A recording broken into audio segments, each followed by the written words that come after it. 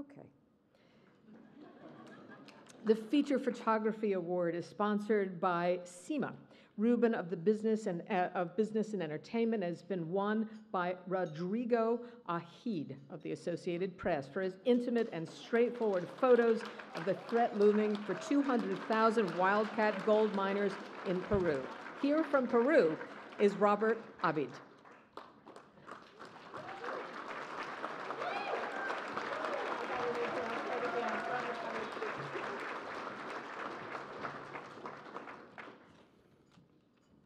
Rodrigo Abd, but it's so difficult.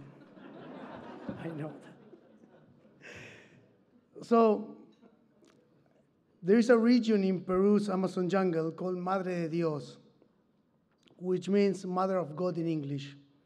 And there is a place in Mother of God called La Pampa. La Pampa is 10 times the size of Manhattan, and it's being destroyed by wildcat miners who work day and night looking for gold. Like the 49ers, you know that flooded into American West in the 1800s. Poor Peruvians have been struck with gold fever. But they share the same old dream that they can transform their lives digging in the ground.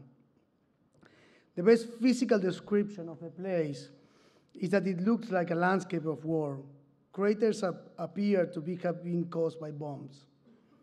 Thousands of trees are uprooted. People are constantly on the move, covering machinery. It's really noisy. The jungle has been transformed in a huge, messy factory. The ecological damage is immense.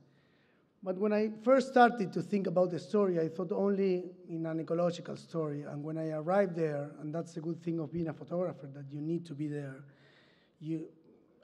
I thought also that it was a big social drama. It was not only about the damage of the jungle. You know, entire families living in makeshift camps with no running water, with rampant crime. And in the end, very few make money. The other thousands of miners only make money barely to eat. I read in Quechua an amazing story written by the New Yorker that in Peru's main indigenous language, that is Quechua, gold is sometimes referred as tears of the sun. I think it's a good definition.